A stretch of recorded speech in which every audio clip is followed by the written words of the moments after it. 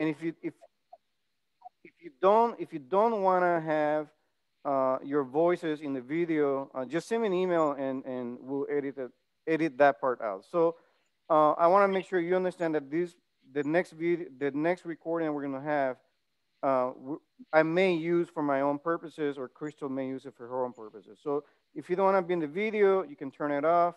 Um, but I do want to introduce our speaker now. So let me do that. Having some issues here with the computer. Uh,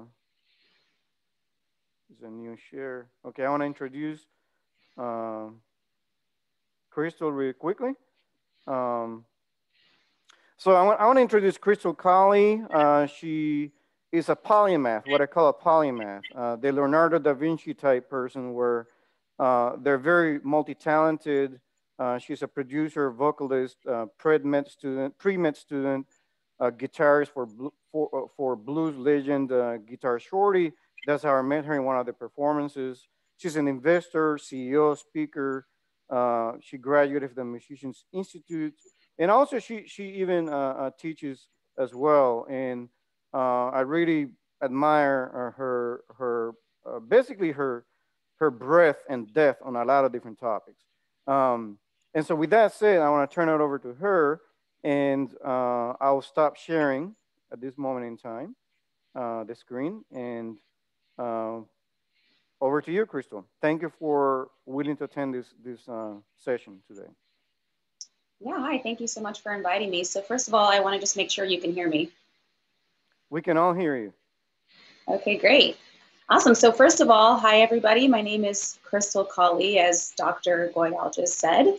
And first of all, I just wanted to congratulate you all on completing your course. It makes me super excited to see so many people pursuing a less trodden path, a more difficult path, and a path that can help more people than, you know, your typical average career. So you make me very excited for the future. So a little bit about myself. First and foremost, I'm a musician, as Dr. Goyal said.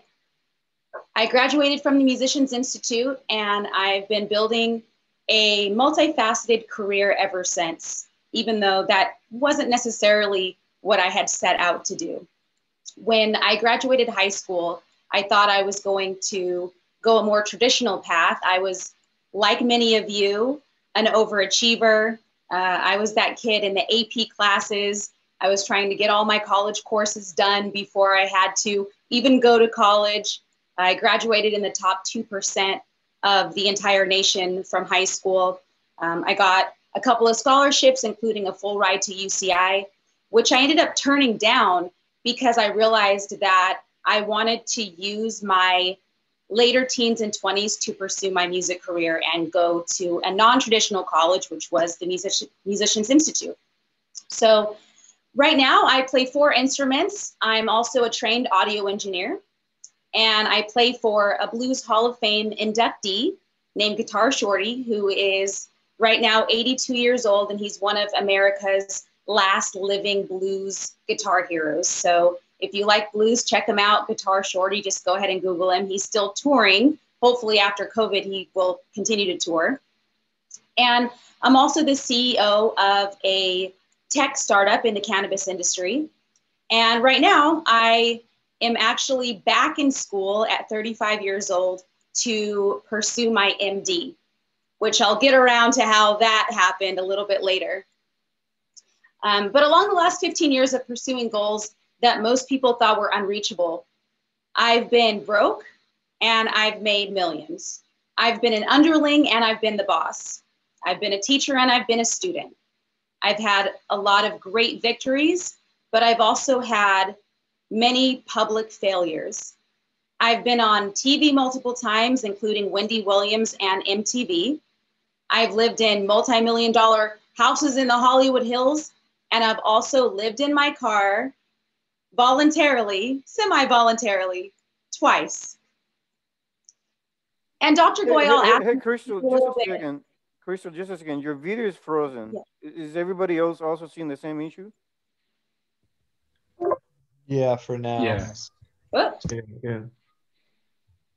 Let's see if we can just take a pause and maybe it'll go It, back. Can you guys it's, hear me anyways? yeah, we can hear you, but it's been a while like that. Maybe about 1 minute. Oh, that's not good. I thought it was on my end, but I think it's Something on I your can end. do. You know what? I'll stop Actually, my let's do this. Can everybody go off? Can you turn off your videos, everybody, so we have better bandwidth? And then, Krystal, you can have your video on. Let's see if that works. Gotcha. You have your video on, Krystal? Just turn it back on. Okay, let's see. It's not showing up in my screen at all. Can you guys see anything? No. No, I can't. Yeah, I can't. Nothing. Well, we can continue, but we can't see you. For whatever reason, your video stopped working. Oh no, that's not good. You know what? Dr. Goyal, can you do me a favor and chat for about 3 seconds? I think I can figure something else out right now. Okay, yeah, I'll mute here and I'll talk to you. Okay. And I apologize, everybody.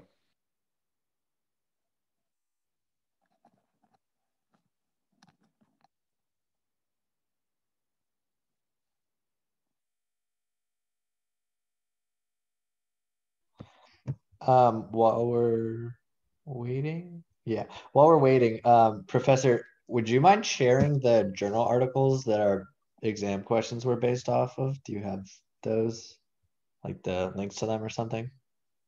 Yeah, hold on. Can you guys hear me? Yeah. Yeah, so, yeah, I mean, I'll have to find them. But usually I don't share that stuff. You can find it very easily if you copy and paste some of the wording in the email, in the papers, in the exam papers, you'll find the articles. Okay.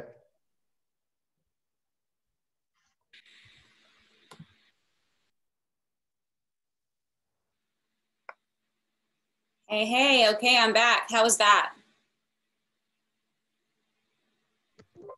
We can see We you can now. see you now. We can see you now.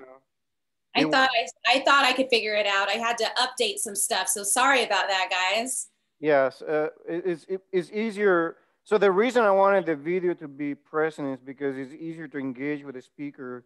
You know, I think facial expressions are very Oh important when I yeah, invite speakers. there's nothing So like it. Face to face, if you at don't, least through Zoom, is definitely necessary.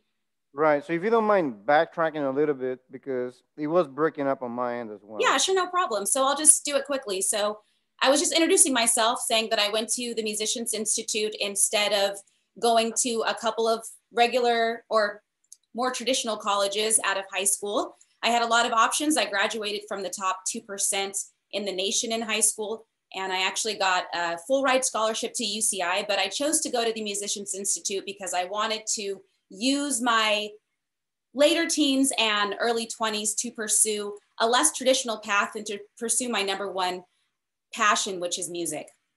So I've been playing for Guitar Shorty for the last 6 years now. And I don't know what you guys could hear or not. So I'll just say, if you like blues, he's one of our last living blues legends in America. He's 82 and still playing and still touring. So it's a huge opportunity. Just Google Guitar Shorty. After the lockdown is done, hopefully you guys can go see him and me as well. And I also said, I'm the CEO of a cannabis tech startup, which I started about 4 years ago. And I'm also now currently enrolled in a pre-medical program at Penn State. And why I did all that will come a little bit clear later. But along the last 15 years of pursuing goals that most people thought were unreachable, I've had many successes, including making a lot of money and also being completely broke. I've lived in multi-million-dollar houses in the hills, and I've also lived in my car twice. So I have seen the best of the best in California, and I've also seen what a lot of people call the underbelly of the entertainment industry. I've had a lot of victories, including being on TV multiple times, including MTV and Wendy Williams and TMZ. But what I really want to talk to you today about is something called resiliency. And we all hear this word bantered about. Resiliency, it's important. You should have it. You should work on it. And especially right now during the lockdown, that's kind of been a buzzword. But when I hear resiliency,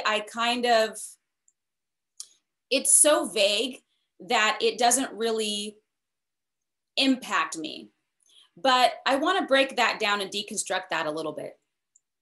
So you all are overachievers of society. You're going to one of the best universities in the world, pursuing PhDs, master's degrees, and beyond. I'm sure many of you will possibly get multiple PhDs. So you all are not the people who don't have motivation. You obviously have motivation. You have a lot of motivation.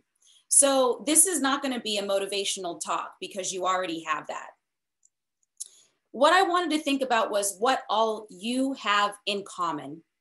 I thought to myself, okay, I'm doing this talk for overachievers. What do they all have in common? And the one thing that seems obvious to me, even with all your diversity, is that you have focus, you have determination, but I'm going to talk about something way more important, which is that on the outside, people like you might seem like you have it all together, that you have all the answers, that everything's going to be fine. And I know that a lot of this type of personality, which you might call type A personality, is really good with masking internal turmoil for the world, putting on a smile, you know, getting those good grades, even through a lockdown, even through family members going through sicknesses, and being able to be that perfect face for the outside world while you might be struggling internally, to a point where a lot of people right now might be feeling like taking their lives or just giving up on your goals. So why am I saying all this? I'm sharing this with you specifically because I understand that just because you have everything together on the outside does not necessarily mean that you have everything together on the inside. And research shows that often the higher your income goes, the higher your stress goes, and the less you may be taking care of your inner well-being. And I know that the one thing that experts say is the biggest factor in having true resiliency and true self-confidence, not just on the outside, but actually feeling it and knowing it on the inside, is to figure out a way to know that you are enough, that you are enough right now, even if you didn't pass the class, even if you didn't graduate, even if you never even went to college. And I know that to us, that might seem kind of like a crazy thing because our self-worth is often tied to our achievements. You know, if I don't make a six-figure income, then I'm not enough. If I don't get into XYZ PhD program, I'm not enough. If I don't get this husband, this wife, this girlfriend, this boyfriend, this club, this whatever it is, that you're not enough. And it's to a point where experts are showing that many highly successful people have what's called "I'm not good enough" syndrome. They've actually named it now. So the problem with being an overachiever is that often people around you might miss the signs that something you might be doing is not necessarily out of a feeling of joy and abundance, but possibly out of a sense that no matter what you do, you're just not good enough. That you're not good enough on your own, without the money, without the certificates, without the degrees, without the cars, without the friends and the houses and the awards and the accolades. But my question to you is this: while you're running so fast, when will you ever enjoy it? When will you actually decide, okay, I can enjoy this. Okay, I'm enough. Okay, I'm okay. Instead of that constant running after the feeling of, I'm good enough. Okay, I'm better. Or even a competitive feeling of, I have to make more than this person, or I have to get this promotion to be good enough. When will you decide? Is it going to be, after you graduate this program? Is it going to be when you get your dream job? Is it going to be when you get your dream family? Is it going to be when you make $200,000 a year, 300, 400, $1 million? I actually watched this documentary about Paris Hilton, and she has the I'm not good enough syndrome so badly that she truly, it seemed in the documentary, that she truly believed she would not be good enough until she had $1 billion in liquid cash. She actually said that she didn't want to have kids until she saw $1 billion in her bank account. And we all know, well, that's obviously crazy. People might say, well, that's crazy. She's crazy. She's thinking crazy. That's not true. But within her own mind, because the people around her are billionaires, she knows a lot of people who are billionaires. She knows a lot of people who are almost billionaires. So to her, in her world, in her microcosm of Paris Hilton world, right? She has to make that $1 billion to feel good enough. So I'm here to tell you that even if you were living in poverty and below poverty, guess what? You're good enough. You're good enough. And science has also shown that if you can actually feel that and know that regardless, guess what? It impacts all of the things that you are doing. It actually helps you to feel happy and achieved right now. If you can get that feeling now and detach it from those achievements, you'll actually achieve more, which is kind of counterintuitive. So then the question becomes, well, how do I do that? If many of you or some of you already feel good enough, well, you know what? Go drink a margarita, because this talk is maybe not for you, right? If you've already figured out how to feel good enough every single day and detach your self-worth from your achievements, well, I'll give you my phone number after this talk and you can call me and give me some tips. But for many of us who still struggle with that, the answer to that is, if you weren't good enough, you wouldn't be here right now. So my answer to that is to become grounded in what you've already done. So when you get that little voice that wants to tear yourself down, or you want to listen to your critics and listen to the people who don't have your best interest in mind, people who probably don't even really know you or just know you on paper or in passing, ground yourself in what you've already done. You can look back and know, wow, I got into UCLA. And cognitively, you can settle those voices by just pure logic. Logic first, and then the emotions will follow. And for me, I started on this journey by one day becoming so sick of my own self and so sick of the things that I was telling myself that finally enough was enough. At one point, I struggled with insecurity so bad to a point where I had to go to a rehab program with alcoholism. So I've struggled with alcoholism for more than 10 years. And for me, the alcoholism was from the not good enough syndrome.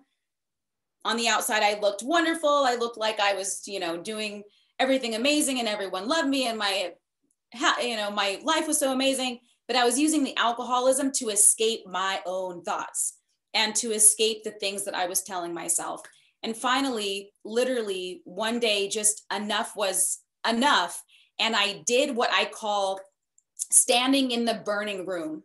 I finally said, I can't live like this anymore. I had been to rehab. I had been to jail a couple of times because of alcohol. I had ruined relationships. There was a couple of times where I dropped out of classes because of alcohol, lost jobs because of the alcohol. But like I said before, all of that was because of the I'm not good enough syndrome of myself, trying to escape the voices in my head. And I finally got out of that by standing in the burning room meaning when I would have those bad feelings and those thoughts of, oh, you know, this guy dumped me, or this person said I'm stupid, or, you know, this boss wouldn't promote me, or whatever thing that I was ruminating on, instead of running and escaping and going, you know what, I'm just going to drink because when I drink, guess what? It all goes away. Instead of doing that, I finally one day said, you know what? I'm just going to sit here and sit in the burning room and burn. And what I mean by that is just face it, just face myself. Let whatever horrible feelings happen, dead sober, without the alcohol, and just face it, and to figure out solutions to my problems. Problems, meaning those voices in my head and those bad past experiences. Whenever I would have those thoughts coming up, I would look at each one and go, you know what? I didn't get that job. But the solution is, I'm not dead. I can still look for another job. And I'm looking for more jobs now. Boom, that one's knocked out. Problem, bad thought in my head. Don't run to alcohol, don't run to drugs, don't sleep, don't, just stand there in the burning room and let it burn. And after a while, actually not that long, only about maybe 3 weeks of doing that, I finally was able to go, hey, wow, I can handle this. I can handle the bad thoughts by being active. So I'll ruminate, but continue to be active. And doing my problems and solution method, which is think of a problem, think of a solution. Think of a bad thought, counteract that bad thought with, well, you know what? I didn't make it through school the first time, but I'm not dead. I'm going to sign up again tomorrow. Just keep knocking them out and knocking them out. So standing in the burning room, and I know I'm talking for a really long time and I kind of got off track of what I thought I was going to say. So I'll wrap it up now. Let's see here.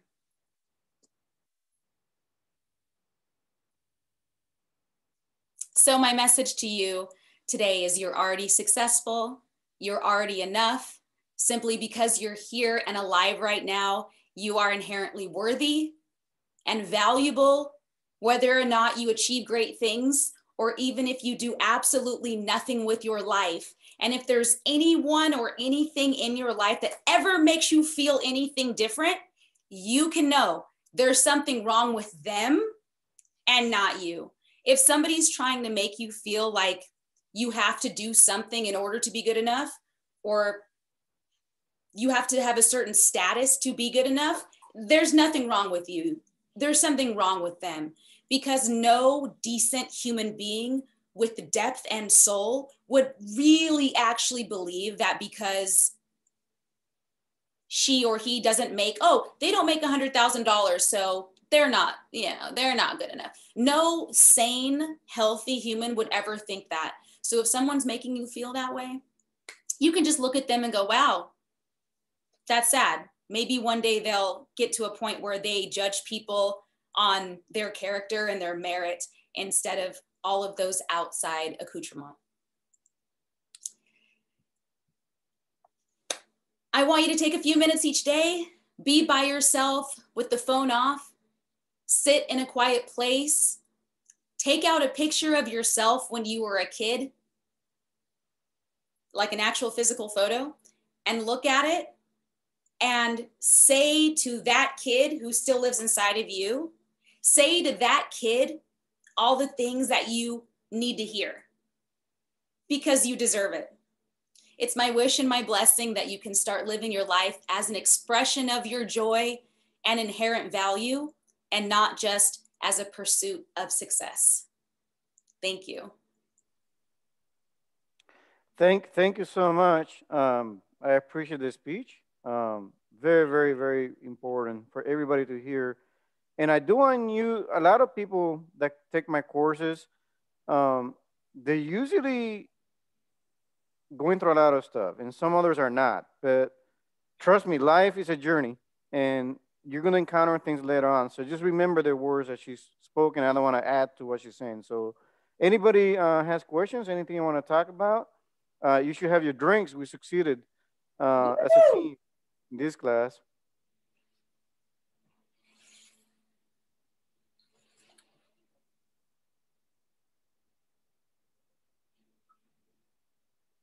You can share your videos if you want again.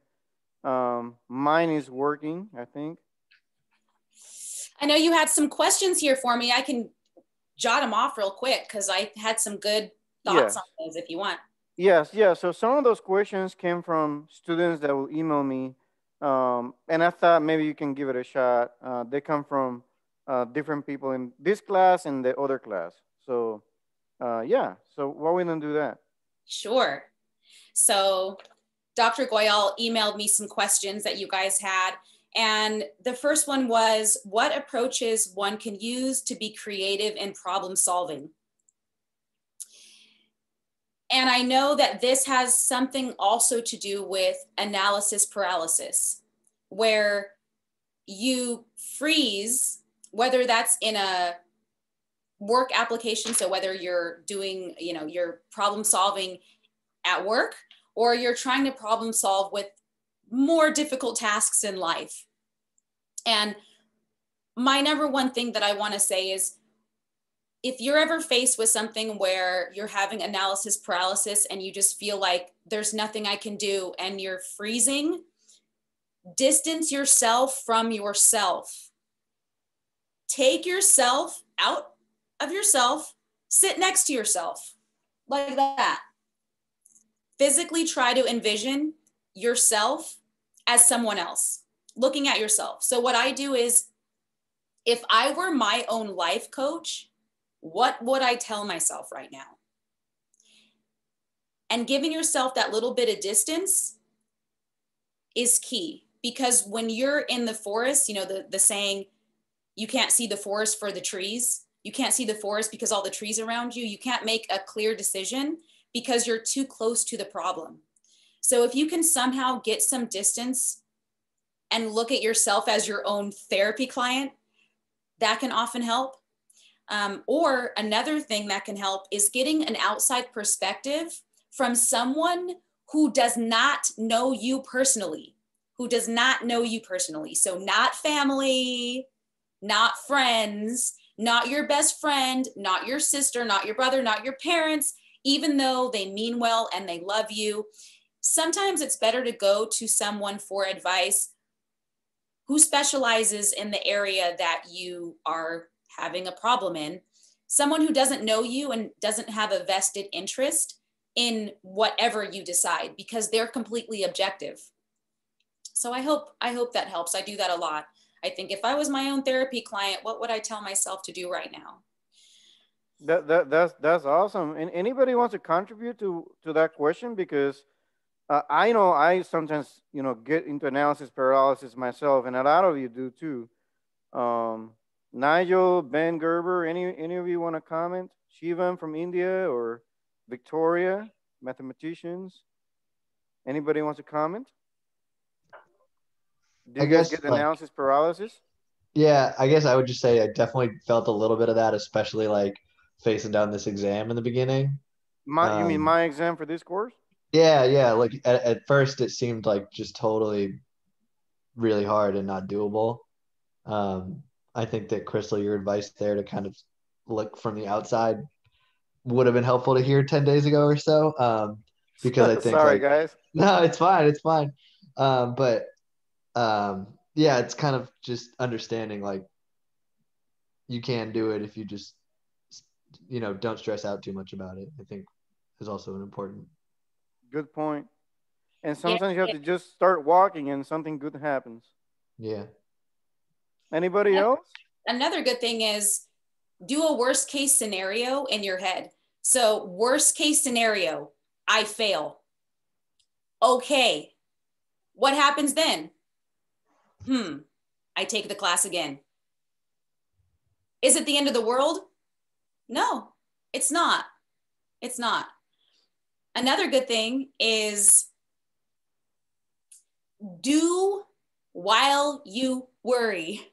So while you are worrying, don't just sit there. Just do.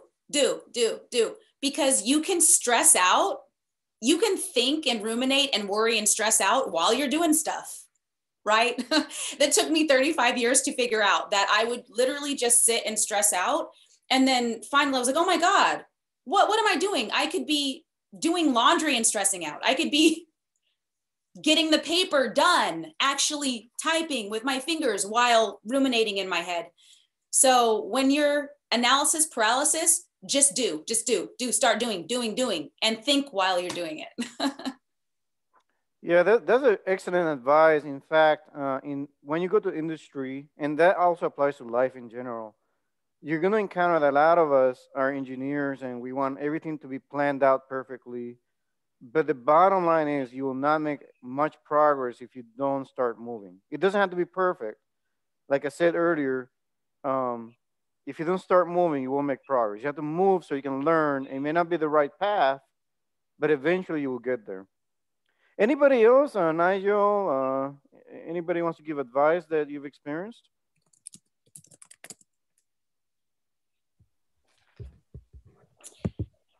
No, I don't really have anything to contribute. I can keep going with these questions. Yeah, let's go. What's the next one? Okay. So how to be comfortable with yourself, given that we can't interact as much with others right now. And I kind of touched upon that a little bit by standing in the burning room, but one of my favorite human beings on the planet is a yogi named Sadhguru from India. Look him up, Sadhguru. And I'm not even going to try to answer this with something original from me. I'm just going to take what he said and tell you guys, because it's what I think of all the time and how I'm able to be comfortable all by myself in a room, really by myself for weeks. I'm totally fine. I used to not be. And he said something really funny, but really true for this. How to be comfortable with yourself. Well, if you're in a room all by yourself or doing an activity all by yourself and you're having a bad time, well, you must be in bad company, right? So if you're by yourself and you're not having a good time, that means you're the one that's the bad company. So make yourself a great person to hang out with by yourself. Why would you ever be uncomfortable by yourself? Because you're looking to other people to make you feel good, to give you compliments, to assure you that everything's okay, that you're okay. But what I'm telling you is you can do that for yourself in your own head. You don't have to allow that nasty voice, the anxiety voice, the worry, stress voice. You don't have to just go along with it. You can actually stop that and say, hey, wait a minute. I want to be a good person to myself. Hey, wait a minute. I would never say something like that to someone on the street. So why am I saying it in my own head? You know, oh, I look fat today. Would you say that really to someone that you met at Starbucks? Hi, you look fat today. What?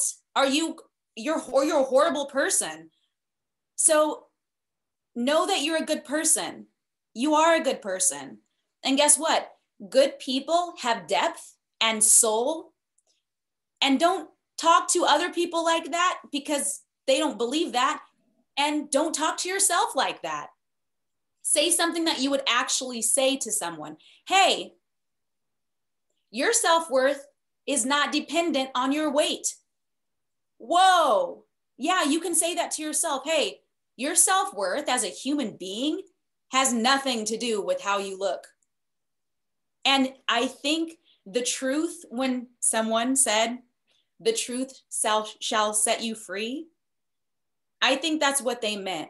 When you say truthful statements that you know are true, keep saying those things to yourself when you're by yourself, and little by little, you'll become that great person to hang out with. And then little by little, you'll want to hang out with yourself because you'll know how to soothe yourself and how to entertain yourself even without a phone. So there you go, from Sadhguru.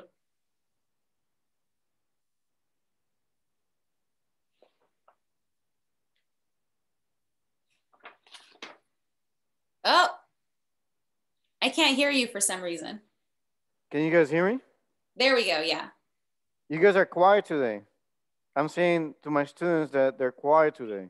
Do you guys know Saguru? No, I'm not familiar. No, can't say I've ever heard of him. Okay. All right, what's the next question? Let's see. Sorry, guys, it's a celebration where we're listening to speakers. So I hope you have popcorn and you're drinking something. Oh, yeah. How to focus on pursuing your passions and optimizing time to get to your goal despite what others tell you. How to focus on pursuing your passions and optimizing time. Okay. So that question came, and I don't want to identify the person, but the issue is that a lot of students at the graduate level pursuing PhD and whatnot have family and they have a job, plus they're trying to get a PhD, plus they sometimes have to work a second job to even continue forward in life. And so that was the motivation behind it. Actually, you cut out again. Can you say that one more time? I Sorry heard about family. that. So, they have family. So there's a percentage of students that at the graduate level have to take care of their family.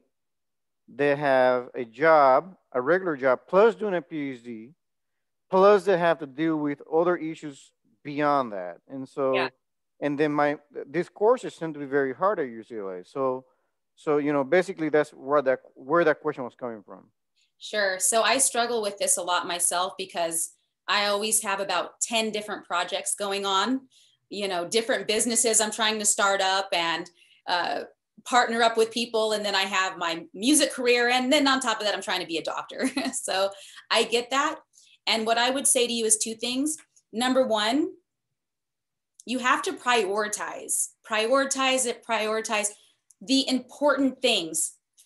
And when you're pursuing really big things like a degree with family, you have to prioritize. And I don't mean you have to cut out certain things. I don't mean, oh, you can only have 3 priorities or 4 or 5. You can have 100 if you want to.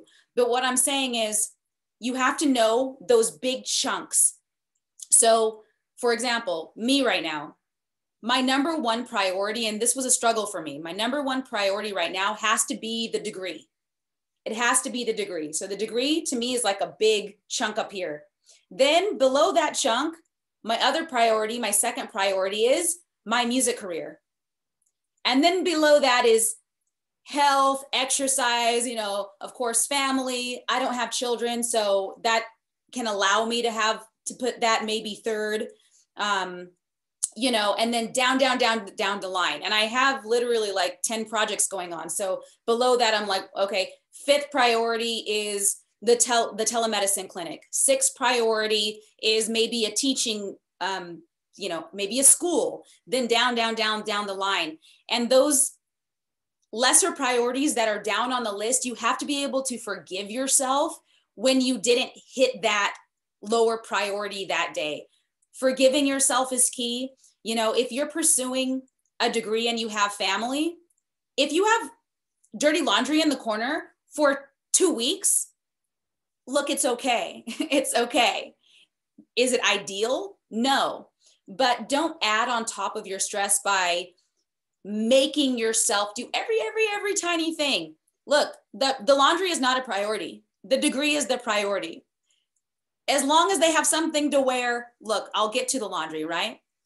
Another thing is buckets. So I said this before at a different speech, but a lot of people don't know that Einstein had like 25 different projects going on at any one given time. Of course, we all know Einstein from the theory of relativity, and of course, right? But he actually had a bunch of little tiny side projects going on that were like other theories and papers and projects and art things and businesses and all kinds of stuff that was going on.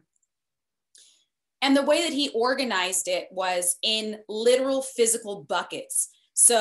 Or baskets rather. So his wife actually helped him to get these baskets actual baskets, put them all in a room, put labels on the baskets, and then whatever pieces of paper went along with this theory or this art project and this thing, he had to put the papers in the baskets and keep them organized. So number one, prioritize. Number two, forgive yourself. Forgive yourself when I didn't do the dishes for a month. Well, you know what? Oh, well, right? Did anyone die? No. Okay, well, I'm trying to be a doctor. So, oh, well, forgive yourself. And then ask for help. That's huge. I know that seems maybe obvious, but especially for women, we often don't want to ask for help because we feel like, oh, I don't want to burden other people with my problems, or I don't want to do. It's okay to ask for help from other family members, or it's okay to delegate. You know, there's such things as fluff and fold services for a very low cost, probably less than you would even believe. You can have someone else do your laundry. And then, of course, another thing is you have to be organized. Organized, it's so important. And streamlining. So when you see those trailing things down at the bottom of your priority list, like, I don't know, let's say you have a goal that you want to paint someday. I don't know, I'm just putting it out there. It could be painting, it could be starting a musical instrument, it could be whatever it is, learning how to kayak or something. Look, if it's on your list, but you haven't done it for 3, 4, 5 years, it's okay to cut it off the list. It's okay to go, yeah, you know what? I really want to do it. I really want to. But you know what? I got to strike that thing off the list. It's not happening right now. Free yourself up mentally by taking some of those bucket list stuff or goal list stuff. Just take them off for now. That's really cool, and I really appreciate that advice. I struggle with that myself a lot. I have like 10 things going on, but yeah, we all do. Well, some of us do. Anybody wants to comment on that point, or you quiet people? I think I gave you such a hard exam that your brain got fried. Is that what happened? I would love to hear any problem that any of you have that's stressing you out and you wish you had an objective voice. This is the time where you're going to have an objective voice.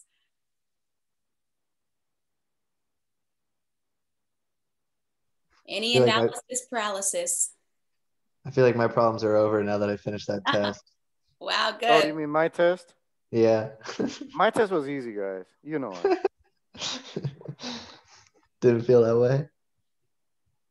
Well, let's go around the room and see if anybody has comments. Yalda, do you have comments? Wendy? Victoria? Anything you guys want to contribute? Not any specific comments, but I can relate to many of the points that you all mentioned. Thank you. Thank Cool. you. Appreciate speaking up. Bob, are you there?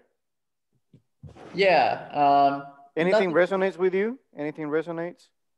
I definitely the imposter syndrome thing definitely got that in like the very beginning of this quarter, especially with like a lot of the really hard topics, you know, coming from like undergrad to graduate. The transition I definitely thought was like it wouldn't be as tough, but I definitely got that, you know, hammered in the very beginning of the quarter. But you know, it got easier. Yeah. Yeah. Yeah, and as we're going through this stuff, you know, just keep in mind that life is a journey. We're learning, right?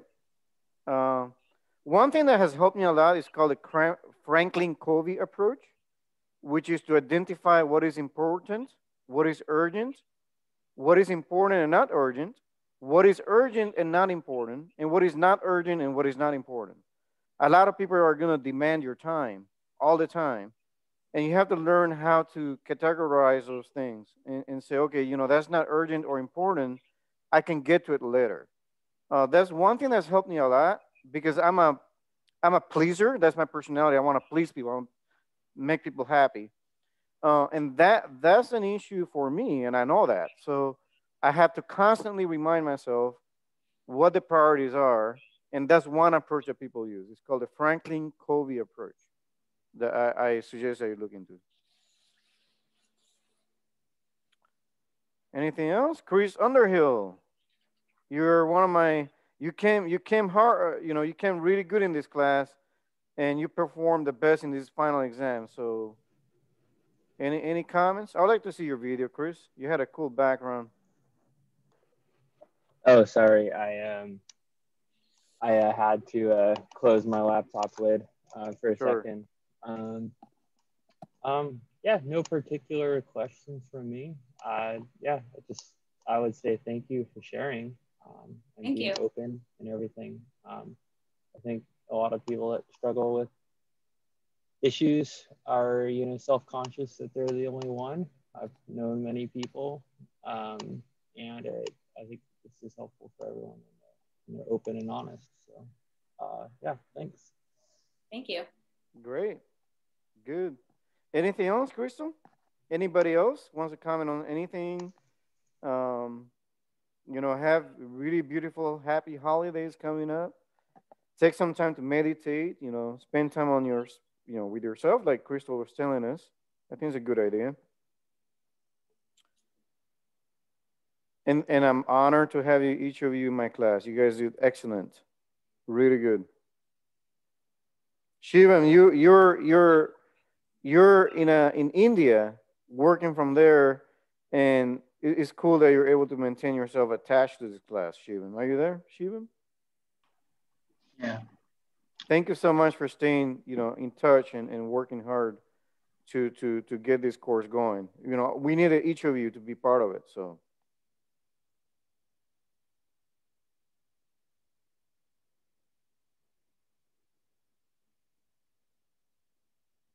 Okay. Anything else, Crystal? There's some last thoughts here. The course was very good. I learned a lot. Sagari will be the last person. What are you saying, Shivam? I can't hear you. You're writing something, but I cannot read it. Shivam, I think Yeah. you're having. I think you're having a connection issues, and you wrote something, but I cannot read what you wrote. What did you say, Shivam? Uh, you can't read it.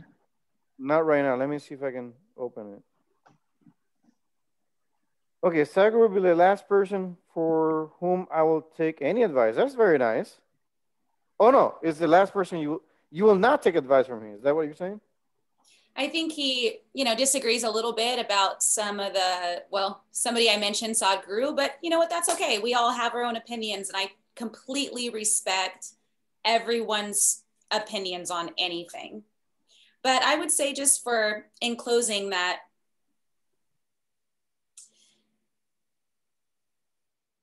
it's okay, and you should be experiencing problems in life.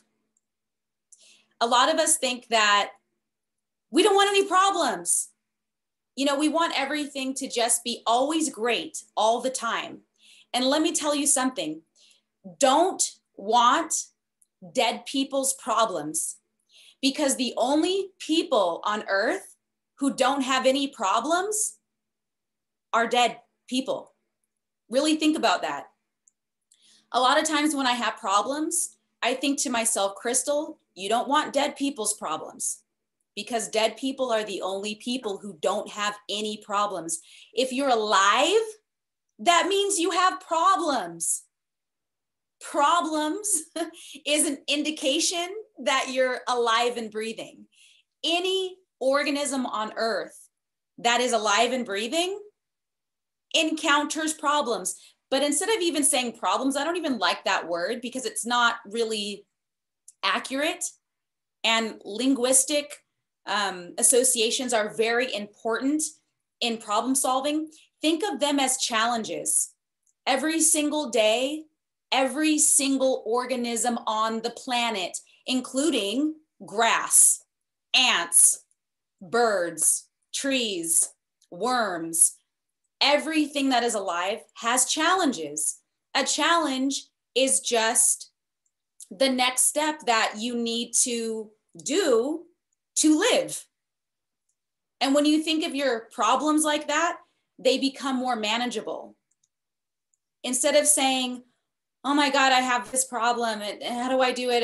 And just focusing so much on that problem, think, okay, there's a situation. It's very challenging, but I'm up for that challenge. I'm smart enough for that challenge. I'm mature enough for that challenge. I can handle that challenge. I'm smart enough for that challenge. I got into UCLA. I got into USC. I know I'm smart. I know that I can handle this challenge. When you start speaking those powerful words to yourself and looking for those solutions, just look for solution, solution, solution, and you start laser beaming, focusing on those solutions, even writing down those solutions, you'll see that until the day that you're in the grave, you'll be able to overcome those obstacles. You will. I promise you will. That's it for me. Thank That's you so awesome. much for Yeah. listening to me rant. No, thank you so much. And I actually appreciate a lot, Shivam, what you said there, because when people speak to us, or I speak to people, or I hear something in the radio, or I hear something anywhere, I think it's good that we apply critical thinking. So I appreciate that. And you should take whatever you want to hear and whatever you want to take. So that's awesome. So guys, thank you so much for being part of this. I'm gonna miss talking to you guys. I talked to a lot of you on the phone or through Piazza. So thank you for being engaged in this course. You guys were my best class ever.